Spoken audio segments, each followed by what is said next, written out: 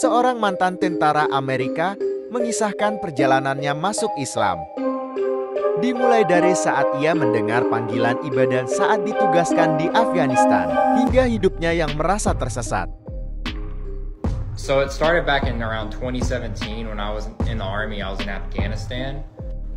I woke up one morning and I heard the call to prayer, the adhan, in a village that was nearby, and I didn't know too much about it at the time, but it really, to me, it just sounded very just beautiful, and like it was just like, oh, that's cool.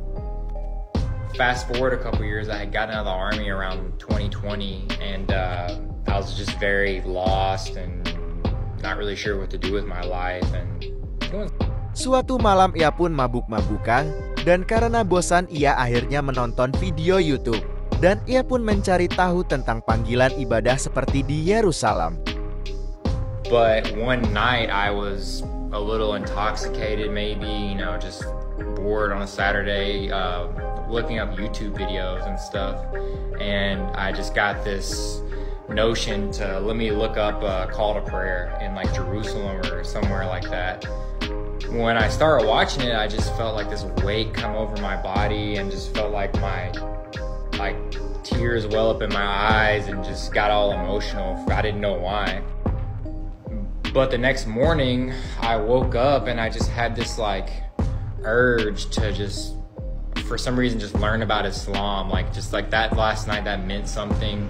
And I began to start questioning a lot of the things I grew up with. I was born Christian, raised Christian, and I was a Christian. I consider myself a Christian my whole life. So I started to look into Islam a lot more that day. I felt like this extreme desire to learn about it. So then I began looking at YouTube videos, asking out some of my Muslim friends and stuff, and reading the Quran and things like that. Tidak butuh waktu lama. Setelah cari tahu apa itu Islam dan bertanya kepada beberapa temannya, akhirnya dia pun masuk Islam. It took me a whole year of just kind of researching and, so I could just firmly make this decision. I even fasted during Ramadan in 2021. Alhamdulillah, in 2022, in January, I did take my Shahada, and it's been the best decision of